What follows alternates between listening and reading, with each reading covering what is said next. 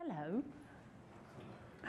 I'm Sal Freudenberg, and I'm going to talk about neurodiversity in software development. And this is just a topic that is so dear to my heart. Certainly over the last year or year and a half, I've been talking about neurodiversity at lots of different events. And whilst this has still got kind of the bare bones of some of those talks, I've now diversified my talk on diversity, so it's even more kind of far-reaching. And I got interested in talking about neurodiversity when my son was diagnosed with autism, and I looked at some of the behaviours that I was seeing through him and thought, you know what, actually I do quite a lot of those myself. And I went online and did an autistic test, and in the test the average score that people get is about 16. They say that if you've got, if you get a score higher than about 32, about 80% of people with a score higher than 32 are very likely to have an autistic spectrum disorder, and I came out with a score of 41. So I kind of self-identify as probably on the autistic spectrum. But I'm going to start off with talking by putting us in a really nice, safe place, and I'm just going to start off by talking about collaboration in general. So about more than 10 years ago, I studied collaboration, and I was particularly interested in looking at pair programming. And I thought at the time, do you know what, if I want to know about collaboration, the best way to understand collaboration is to look at what people are talking about. Okay? And so that's what I did. I started looking about particularly pair programmers. What do pair programmers talk about when they're collaborating together? Because it seemed natural that they would talk about anything that was going on for them, and it would be a really good place to look for clues about how that collaboration took place. And so invested was I at the time in this idea about the talking, which did tell us some things, but that I recorded, transcribed, and analysed 14,866 sentences of pair programmer dialogue. And I didn't think, so that's before I even had my autistic son, and at the time I didn't think there was anything at all strange in doing that. And there were some quite worthy kind of outcomes from that. I also looked at the general language that people used about verbalization and the research that was out there about verbalization. One of the things I came across quite quickly was the idea that when we talk about stuff, actually that can help us problem solve. So there's a great body of work out there by a lady called Michelin Chi on self-explanation, on this idea that when I talk about a problem, sometimes that will be enough to help me get to the solution space. And in fact, Dr. John Sturdy calls that the rubber plant effect, and I'm sure some of you will have heard it being called the rubber duck effect. And it makes a lot of sense, really, that when I'm working, particularly in an intangible domain like software development, when I talk and I kind of externalize the problem space somewhat, then I'm looking at it in a different way, and I can maybe see holes in my logic or whatever it is. And I'm sure most of you have sometimes been in a situation where, you know, you've got a problem that you're really struggling with, you go and find someone to help you, and while you're explaining the problem to them, the solution just comes to you without them even saying anything. So that effect's called self-explanation. It works really well for step-by-step logic problems. Other benefits of verbalization that are out there are peripheral awareness, so other people can hear what we're working on and help us with it if we're talking as we do stuff. And we can understand peripheral awareness really easily, because at any point in time, if we stop and look around us, the thing that we're focusing on will have the majority of our attention, but actually we're aware of all kinds of things, either from the corner of our eye, or also with our ears and other senses we can do the same thing too. So for example, what I saw in my research was when we had teams where people were pair programming, somebody might be working with their pair on something, and then they'd overhear somebody working on something that they were interested in, or maybe talking about something they were interested in, and their ears would kind of prick up, and they'd say, well, hang on a minute, no, did you just say so-and-so? Because that's not I don't think that's right, I don't think that was what was said, or I think that's something that I could help you with. So this peripheral awareness lets us kind of jump in and help each other and collaborate in that way. It also means that we can more fully involve novices. They can get immersed in the problem solving of more expert workers on the team as well. So it helps us with sharing knowledge. It helps us de-risking because we're not kind of so reliant on a single expert. It helps us minimize bugs if we're pair programming, and it helps us improve quality. So at this point, I'm feeling really good about myself, and like I found out all this stuff about verbalization. Verbalization seems really good. It's all about the talking. That's good. I like talking. That works for me. So I'm feeling really great. And then I come across this kind of stuff. So turns out that actually talking isn't everything. In fact, in my study of 14,866 sentences of pair programmer dialogue, when I ran some of the statistical analysis on the dialogue, I found that expert or experienced pair programmers talk significantly less than novices. So that kind of burst my bubble. That it's all about the conversation. It's all about the talking. Some of the magic of collaboration is what happens in the spaces between the conversations, not necessarily in the talking itself. And this accords really nicely with early models of creativity as well, that said, you know, creativity, you can do some preparation and some conversation in creativity, but then if you want to come up with a really creative solution, you need to move away and give your brain some time to incubate, to come up with ideas, to join things together in an unusual kind of way, and through that, creativity can emerge.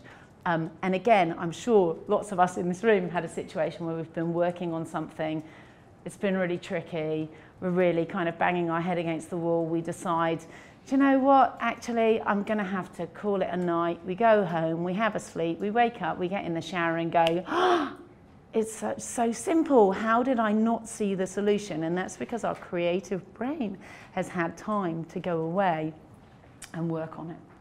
And there are even people using that idea in software development or starting to. And my favourite of which is Ivan Moore, who claims that this is completely by mistake, just that he likes tea. But he created something that he calls tea-driven development when he was pair programming remotely. So what would happen is they discuss the problems a little bit, and he'd go away and make a cup of tea. So while the kettle was boiling, he'd be on his own, quietly thinking about the problem space, letting his creativity, kind of giving himself a creative bubble for that to work. And so would his pair partner. Then after that, they'd drink the tea together and discuss how they were going to solve the problem, and only then would they start coding. So tea-driven development, I thought, was a great idea. But I guess what I'm trying to get at overall from that is that turns out knowing when to be quiet is an expert behaviour.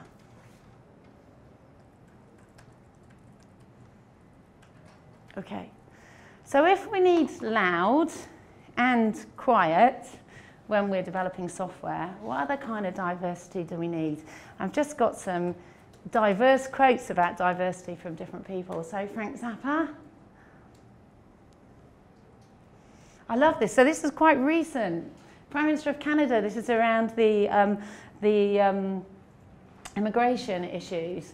Diversity fosters new ideas, and it isn't just sound social policy. Diversity is the engine of invention. It's pretty powerful stuff, I think.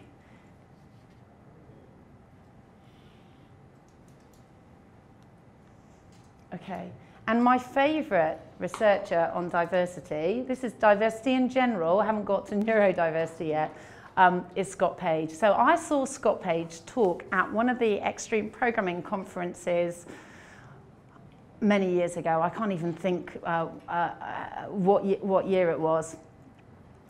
Scott Page has created and run, he's a lecturer in America, created and run lots of models around problem solving in teams.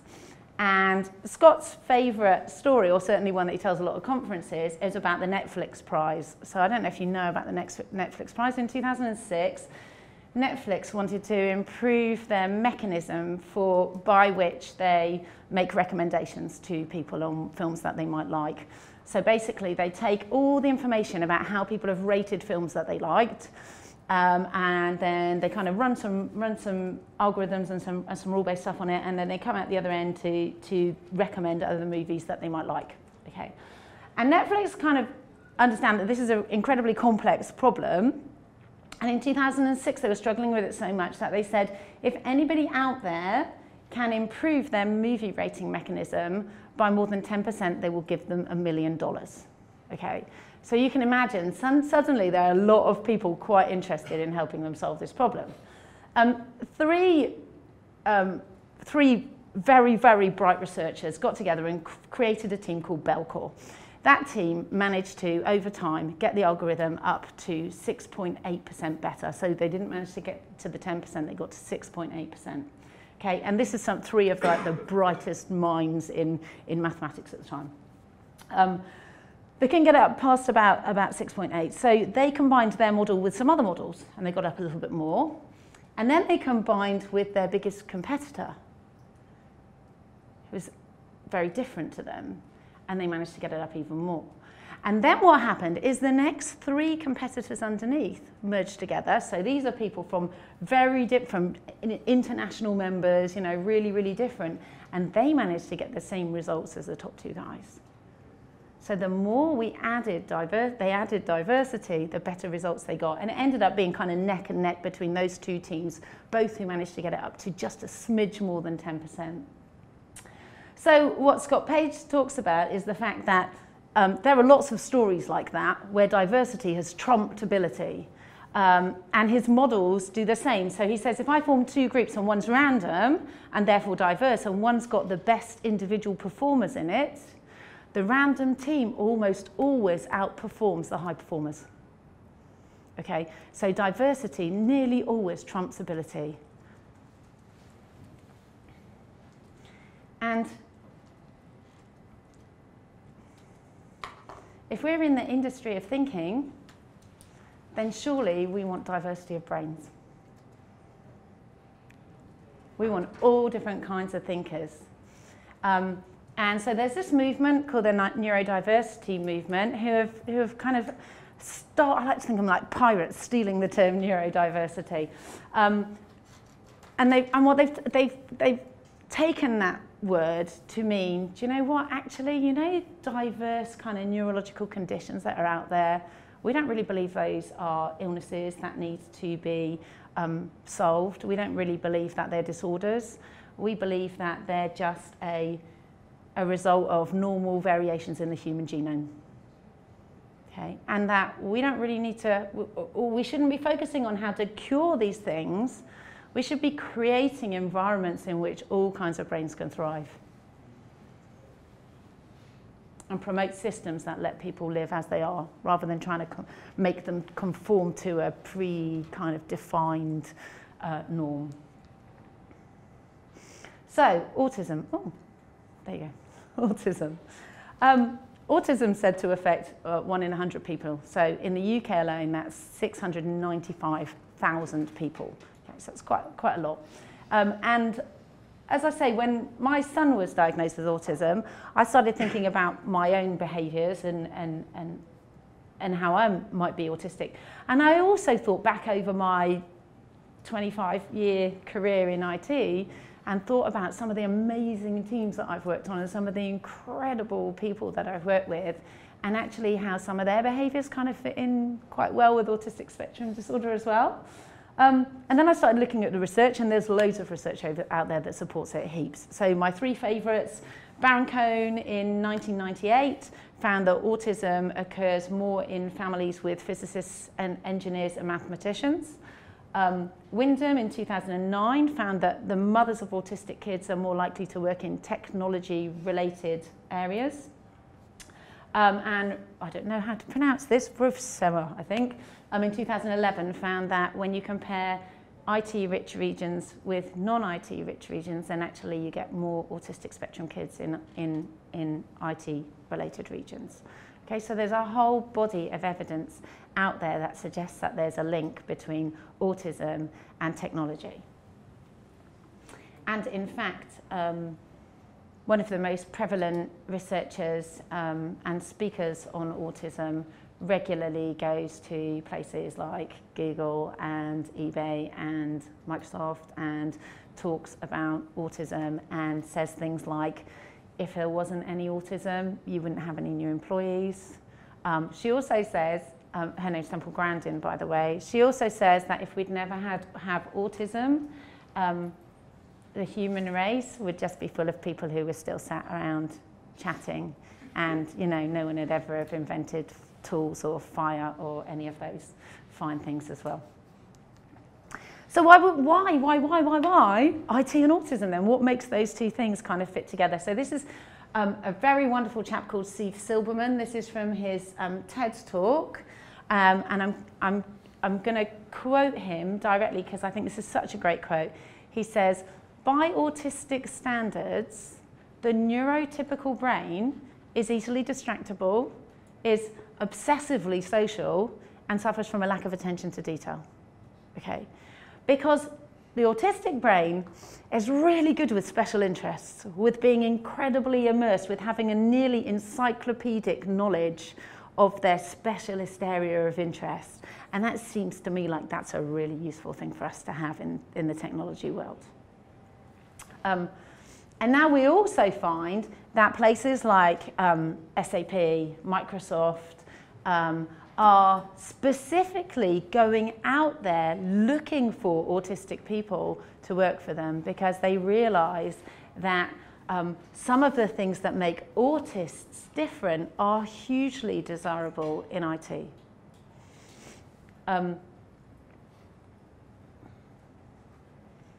So I'll tell you a story. I've got a bit of time. I'll tell you a story about me and IT and autism and how I think being a little bit on the spectrum helped me. So once as a relatively junior programmer, I was working for a big software house, and I was put onto a job at a large supermarket. And it's a large international supermarket. And what happened is that the European, I'm going to show my age now, the European Working Time Directive rules had come in around how many hours people can work and what holidays they needed and all that kind of stuff, right? So I went in and I was like, okay, you're going to be on the Working Time Directive team now, Sal. And I'm like, okay, cool. And they passed me this policy document and they said, this is the policy that we need to, obviously we've got all these people clocking in and out of the warehouses and supermarkets and everything. And we need to analyze that and make sure that nobody's working more than they should and everybody's taking the right holidays, or that they've opted out of the Working Time Directive, which turns out you can do that too. And I said, okay. And I went home with this big policy document that night, and I came in the next morning and I'd memorized the whole thing. And I sat down with one of the customers and we started talking, and I was like, but hang on, because there's a contradiction between page 6 and page 17. And they were a bit gobsmacked, and from that point on, they nicknamed me Mustard because I was so keen. So it's definitely can be beneficial. This is kind of the triad of impairment, so things that autistic people have difficulty with. So at the top you've got language and communication, and that includes stuff like rabbiting on about your specialist subjects, just like I am right now, and like irrelevant of whether it's the right kind of environment to do that in. Also things like maybe not being so good at turn taking. I definitely struggle with that on the phone, particularly long distance. You know that little gap you sometimes used to get? Completely like froze, like who's going to speak now because I haven't got any cues. So that can be an issue. So that's at the top. We've got social and emotional issues, particularly things like problems with unstructured parts of the day. Collaboration can be difficult. Eye contact can be quite hard. I listen my hardest when I stop looking at the person who's talking, and people often find that quite difficult. So quite often, if I'm talking to somebody and they tell me something that's quite complex, I'll go, actually, can you just say that again? And then I'll look at the floor while they tell me so I can really, really focus on what they're saying. So that can be the case. Eye contact can be sporadic. Also with unstructured things, so I might struggle with parties and things like that where I'm not really quite sure when it's okay to start a conversation or leave a conversation with somebody without appearing rude. So actually, if anything, understanding that I'm a little bit autistic has meant that I allow myself permission to just duck out of those things when I feel uncomfortable now. Okay, flexibility of thought. Flexibility of thought means it's difficult to change routine. It means that lateral thinking can be quite hard, and it means that I might struggle with theory of mind. And theory of mind means understanding that other people may not know exactly the same stuff as I know, and other people may not react or feel about stuff exactly the same as I feel.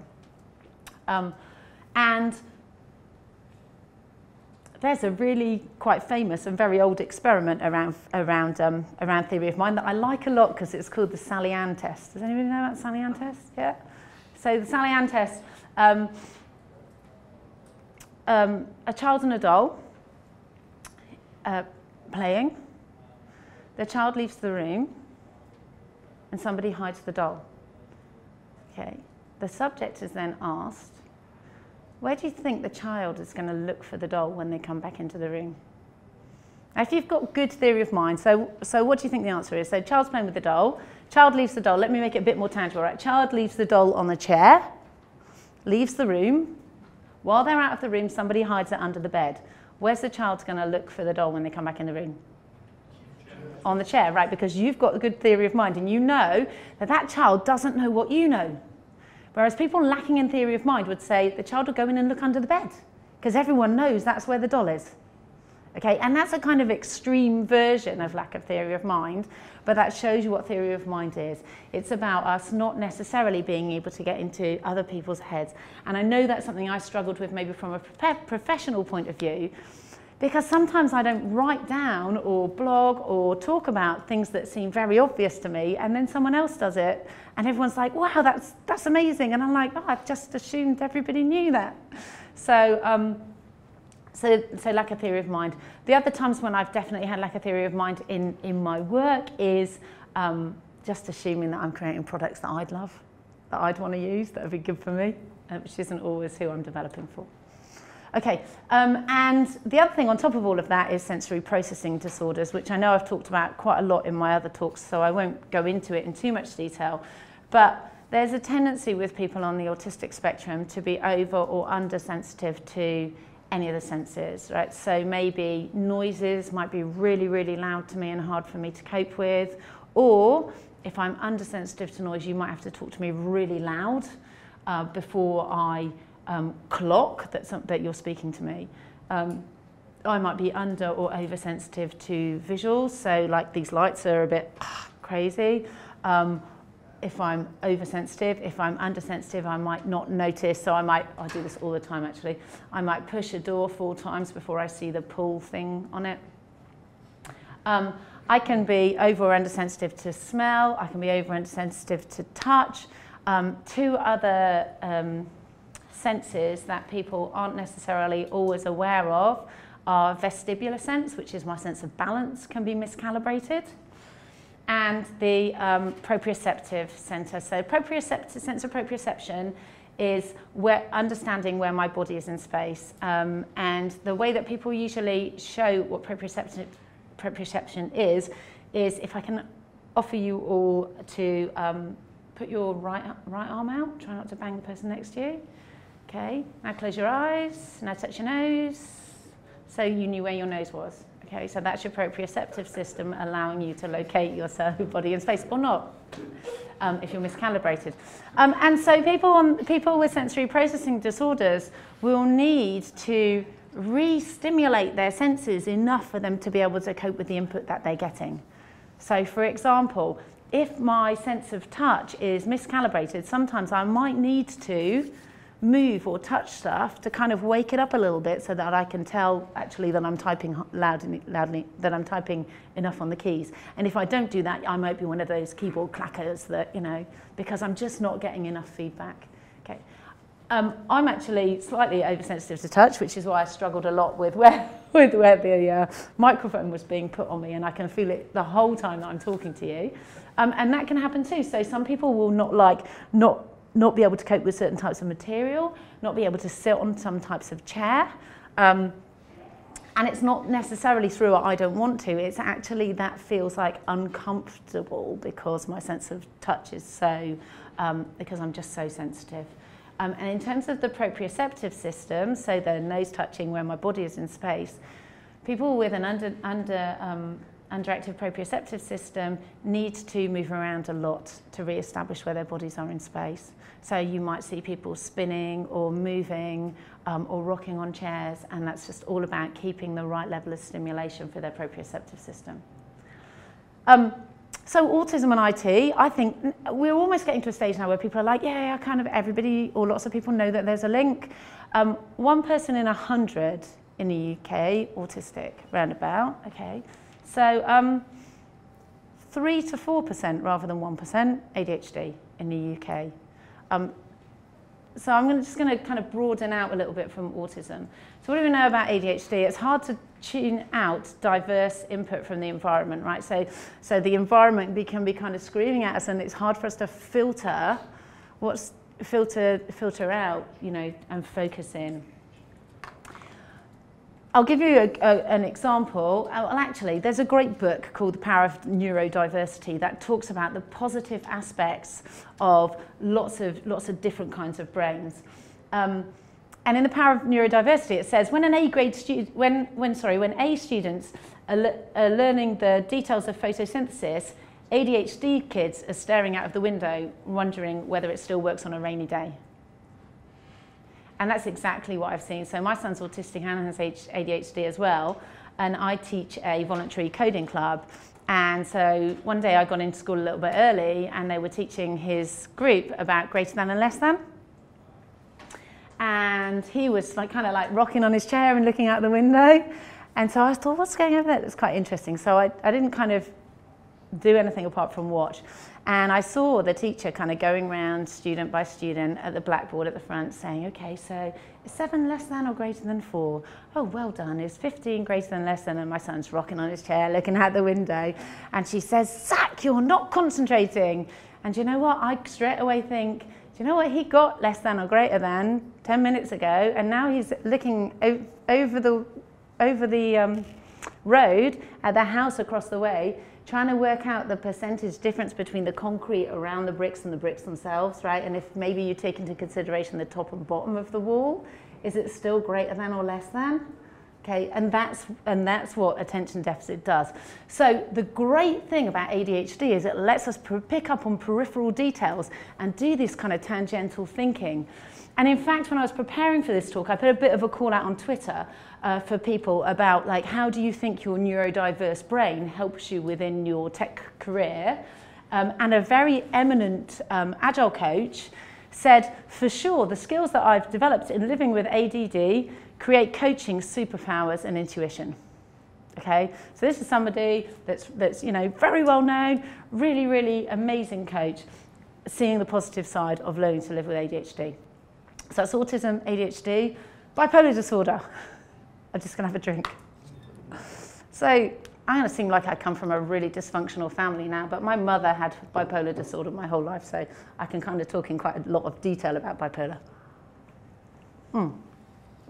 So again, 2 to 3% of the population have bipolar disorder. Okay, so possibly about 3 times more people than have autism. So bipolar disorder, again, is a miscalibration, really, an extreme in our moods. So rather than everybody kind of fluctuating here between I'm having a good day, I'm having a bad day, I'm having a really good day, I'm having a really bad day, these are people who fluctuate in moods in a very extreme way, and that these fluctuations can last days, weeks, months. Okay. I'm going to talk about depression separately, so I'll focus on the kind of hypomania side, that's the elated end of the scale. And people tend to be very extravagant when they're in a hypomanic mode. They tend to have kind of a bit of a lack of concern for the usual social constraints that are around. So my mum, when she's having a bipolar when she's in the bipolar phase, stays up all night, writes poetry because she feels like it, wears a particular colour from head to toe because for some reason she's feeling particularly tuned into something that day. Might do something called clanging, which is like verbal word association, where you just get this kind of stream of conscious word after word after word, right? And this is somebody that's just part of their mood swings, but it might go on for a month or so before their mood swings back again. And I suppose famously, we've already had Stephen Fry spoken about this morning, haven't we, in the keynote? And I suppose famously, Stephen Fry talks very publicly about his bipolar disorder. Amazing things about hypomania. So much energy you wouldn't believe. And so creative. So again, when I was preparing this talk, I asked for people to tell me about any kind of neurodiversity that was in tech. And again, a very eminent Agile practitioner and coach who's incredibly well known, and I'm going to quote him, said, "When I'm in the manic state, my mental filters are degraded, which means that I'm less judgmental and I can recognize patterns that I wouldn't otherwise identify.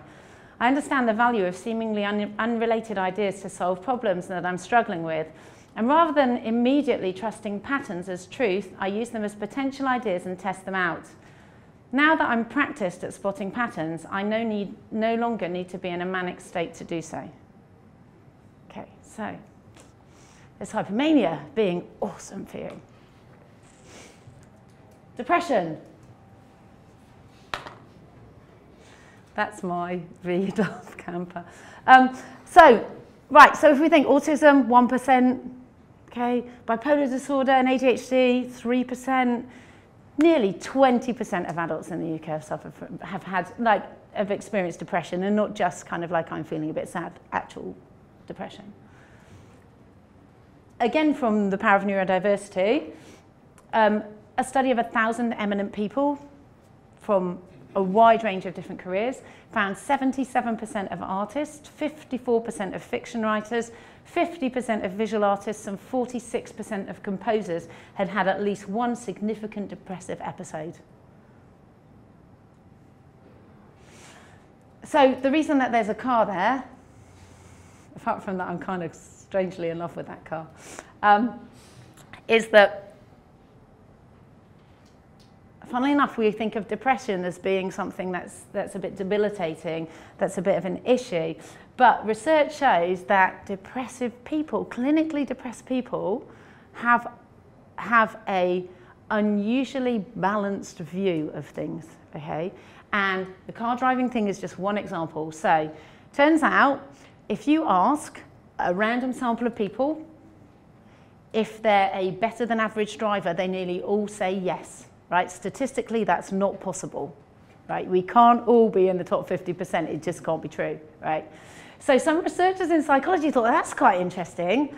Let's push it a little bit more and see how it works, right? So they went to a hospital and they only asked people who've been in driving accidents, right? And guess what? Most people still thought they were in the top 50%. So they thought, we'll narrow it down even more.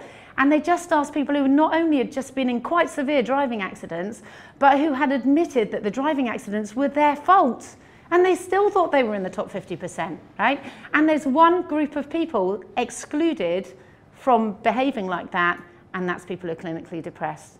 They were superb at understanding their own abilities and gauging kind of the world around them in a way that people who aren't depressed are unable to do so. So maybe we should change depression for realism. And again, I asked for quotes on depression, and I got this quote again from a very eminent and brilliant Agile coach who suffered from depression, who said, "My depression has sharpened my empathy. It helps me every day in my job. I meet people where they are. I care and I connect to them really fast. I listen with my whole being, which enables me to hear what's being said, and I instinctively ask the right questions." See, depression being awesome. Okay, very quickly, we create environments in our job, and we create tools and techniques And we expect people to work in those environments using those tools and techniques and processes. And some of them are really helpful, and some of them are not so helpful. So I'll just give you a little taste for what I mean by that.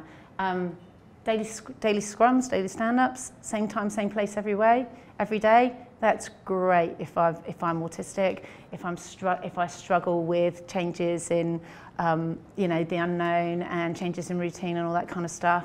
Same 3 questions every day, brilliant. That really works for me. Using personas when I'm designing software. Again, great for theory of mind. They really make me realise that I'm not designing this for me, it's for somebody else. Keep that in mind by having the personas kind of plastered up in my workspace to help me think about that. Oh, I've done something slightly cheeky here. Kanban boards. Here's a Kanban board. Here's a visual timetable for an autistic child. So you can see that the structure of the tangible nature of what's going to happen next, or what am I working on the right things? Okay, it's there right in my face in a really, really tangible way that works for me. Meetings or events or ceremonies or whatever you want to call them can be bewildering. So let's keep them structured with a clear purpose. Let's write down actions clearly and concisely so people go away understanding what it is they need to do next.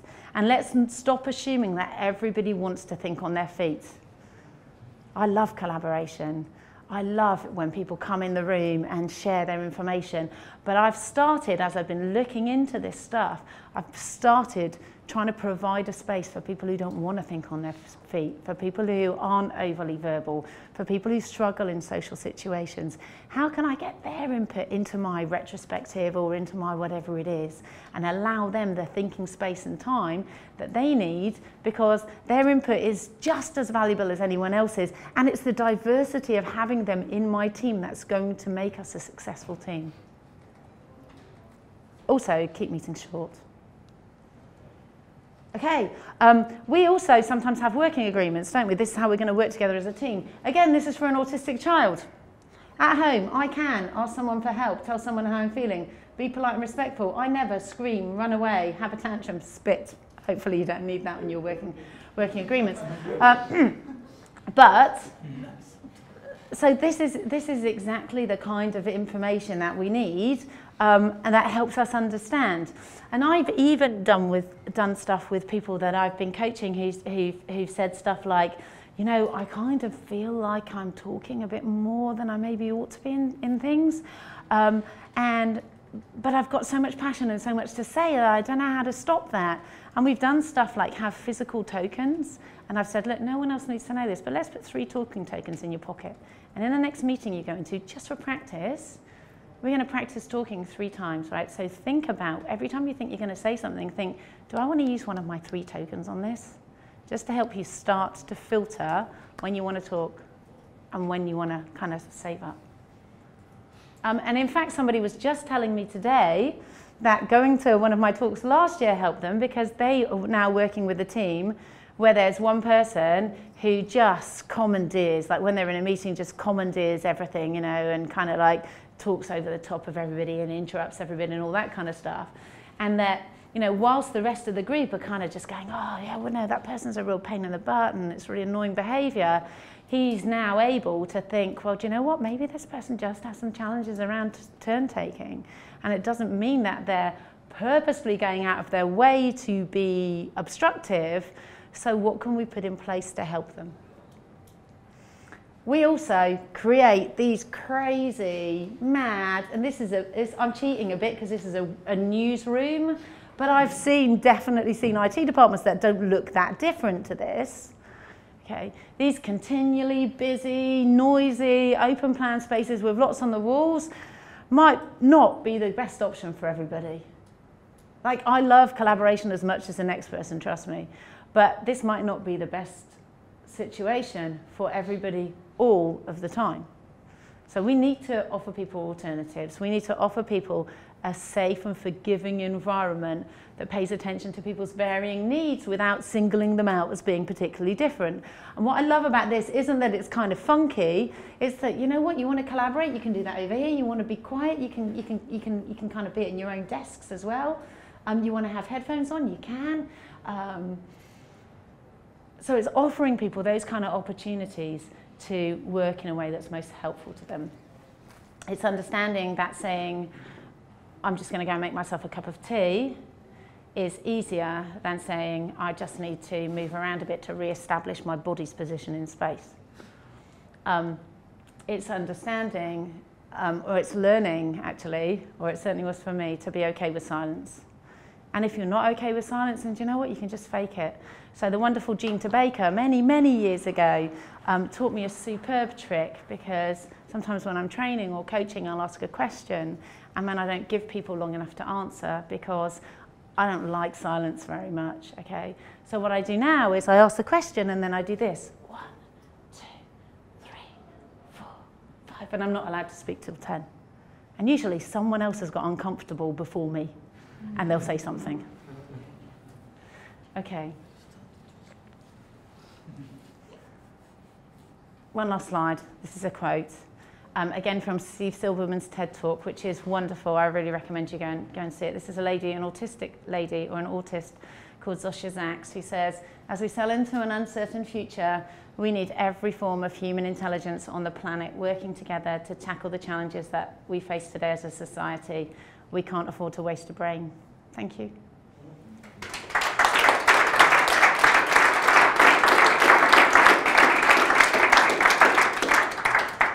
Questions?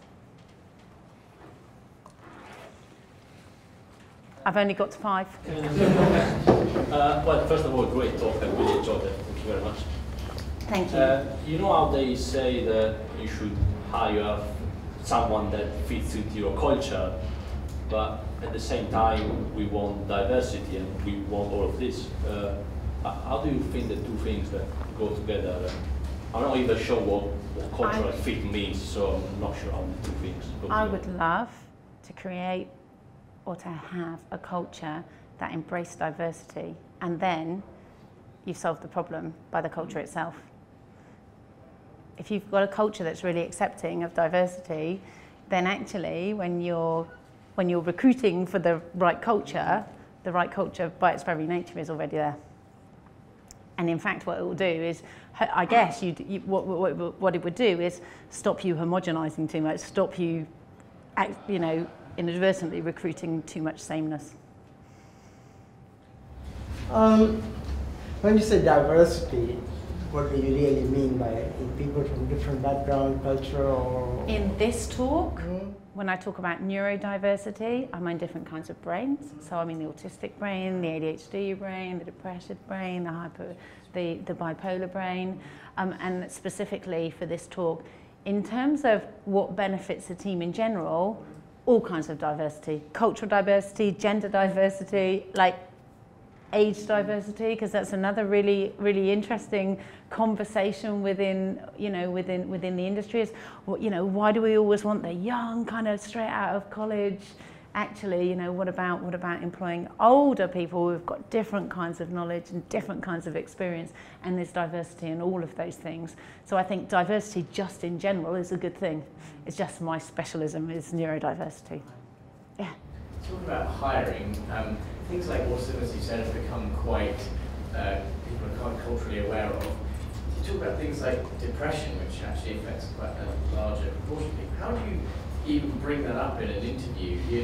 That seems really difficult to address. It does seem really difficult, and I think, again, that is so true of the culture that we live in, right? Is that these things are things we don't talk about, which is why when I first started talking, I remember the first time, it was at Agile Cambridge, in a little room that had kind of Andy Warhol pictures on the wall, and I stood up and said, my son's just got diagnosed with autism, I think I might be autistic. And I kind of like welled a little bit, and I thought, oh my God, this is really frightening. This is the first time I've done this, and I've been in the industry and I speak about psychology and pair program and all these nice, tangible, safe things, and yet now I'm kind of opening up about neurodiversity, and I think we've just got to fight that fight. You know, we've just got to make it a safer place for it to be okay to talk about depression, for it to be okay to talk about whatever it is, knowing that actually some of those things mean that we need to work more carefully together, but at the same time,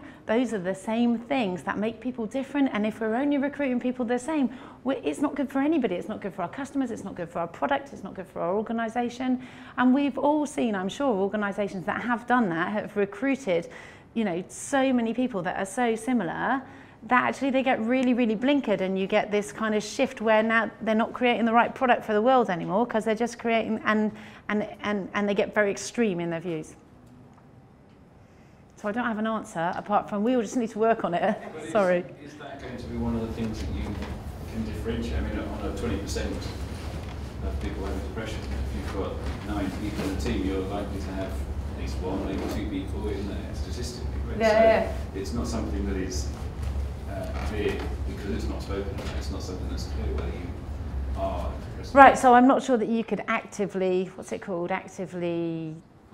Positively discriminate. Yeah, I'm not sure you could do positively discriminate and say, you know, that's what I'm looking for on people's CVs. But I think what you can do is not discount people because they say I've got depression or I've got ADHD or whatever it is, and provide an environment that's supportive and you know, to their needs, whatever they might be. Yes. Just thinking about somewhere I worked where one of the chaps I worked with on the spectrum, and it's one of those things where it's not something that HR can kind of share with everyone, or that individual chose to share with everyone. But clearly there was something special about him in an awesome way. And basically, I found him very easy to work with because being a coach, you care to listen to how the other person speaks and how they interact with you and everyone else. Whereas with some of the teams that he was in, it chose to think he was awkward and very stuck in his ways. And it was one of those things where in the Sallyann, I hate to say it, that, you know, people go, oh, what's wrong with him? Nothing was wrong with him. It's just they didn't understand how to interact with him. But there was this whole HR kind of policy where you can't disclose facts. So sometimes you sort of think, do you know what, if people just knew that he had a problem and that if you walk past him in the street, he doesn't recognise your face because it's a very contextual thing for him to see you work, he then knows who you are. He's not being rude, he just can't help it. That you change the way that you interact. Yep. Actually, rather than seeing as this awkward guy, if you sort of, okay, yeah, he can come across as awkward, but he's brilliant. Listen to what he's saying rather than how he's saying it. You know, you could really learn something, but there still seems a stigma, which I think is kind of permeated from HR, where it's like this blanket thing, you can't talk about it when there's clearly something happening for one person. And there's not a lot you can do. I don't know if you find this as well. So a couple of things. One is I think people in HR sometimes are just stuck. They just don't know what to do about. They're like, well, yeah, this person's like, you know, their team don't know how to interact with them. They think they're difficult when they're not being difficult. And so I think HR having some of the tools that can help to set, without saying, oh, everyone needs to know you're on the autistic spectrum, like, have you thought about having a visual timetable for your day? Have you thought about using, I don't know, a wobble cushion or whatever or noise cancelling headphones or whatever it is, that here's a bunch of stuff that I know can help. There are emerging, but only in America that I know of so far, specific organisations that do that kind of consultancy that help companies to provide the right kinds of things for those people. So it's stop time, but I'll talk to you about it after.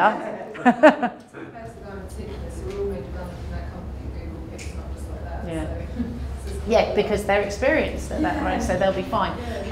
So just one very quick happy story and one sad story. So sad story is I do get people ringing me up sometimes saying we don't know what to do, so we're going we think we're just going to have to get rid of this person. I've had someone on one of my courses say that actually someone on their team was sacked because that, you know, they couldn't get along with the rest of the team, and it really was that person sounded like they were autistic, but they just didn't know how to interact with them. To a really good story from a friend of mine who works in the States, who's got somebody who's got undiagnosed, we think, Asperger's on this team, or certainly he doesn't know from HR otherwise. and was obsessed with coding standards. So he used to really annoy everybody because he'd be like, oh, hang on, it doesn't conform. And all he did was move him into a more of a kind of like training the juniors in the coding standards position. So now it's brilliant. He gets to talk about his specialist subject all day long. He gets to police it. They do bits of stuff. They send it to him to see whether it complies, and he kind of teaches them the coding standards. And it just works. So sometimes it's about finding the right position for someone to thrive. Thank you very much. No, you're all good.